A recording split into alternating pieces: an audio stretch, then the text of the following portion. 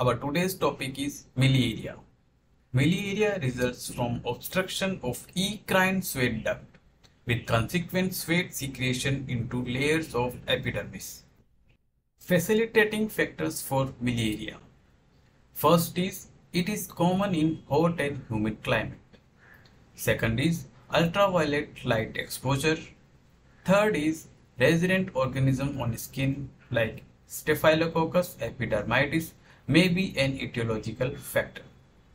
And fourth is, repeated sweating episodes. Classification. Based on the level of obstruction, we classify miliaria into 4 different groups. First is Miliaria crystallina. Second is Miliaria rubra. Third is Miliaria pustulosa. Fourth is Miliaria profunda. Now let's discuss them one by one. The first is Miliaria crystallina, which is also known as Sudamina. See, if there is obstruction at the level of stratum corneum, this is called as Miliaria crystallina. Consists of superficial subcorneal non-inflammatory vesicles that easily ruptures when rubbed with fingers. They are common in infants in warm environment, including in intensive care units. Now, the second is Miliaria rubra, which is also known as prickly heat.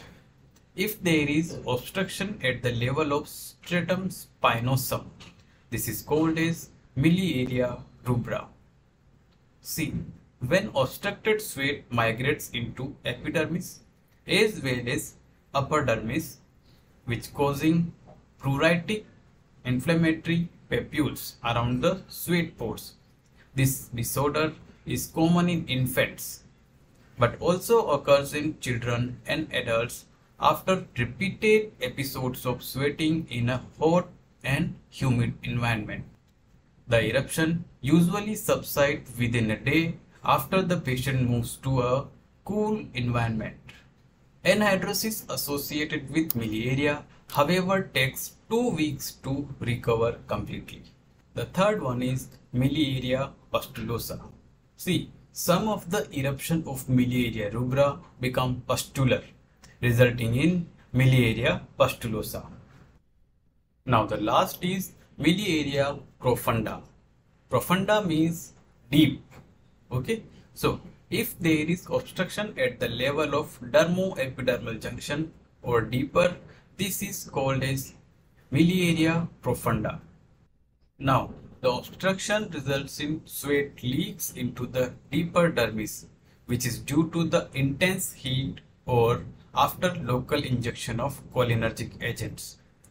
The affected skin can be uniformly covered with multiple discrete flesh-colored papules that resemble goose flesh. What is the treatment for miliaria? Resolution of miliaria requires minimizing heat and humidity to reduce sweating and the avoidance of irritation to the skin. Strategies to avoid sweating, keeping the skin cool, and reducing irritation can help treat and prevent heat rash. Work in an air-conditioned office for at least a few hours a day. Sleep in a ventilated, cool bedroom. Move away from a tropical climate, avoiding humid weather. Avoid excessive clothing and tight clothing. Avoid excessive soap and irritants. Wear shirts and blouses made of breathable synthetic fabrics or cotton. Remove wet clothing. Cool water compresses and taking a cool bath. Patients should be education on symptoms of heat exhaustion.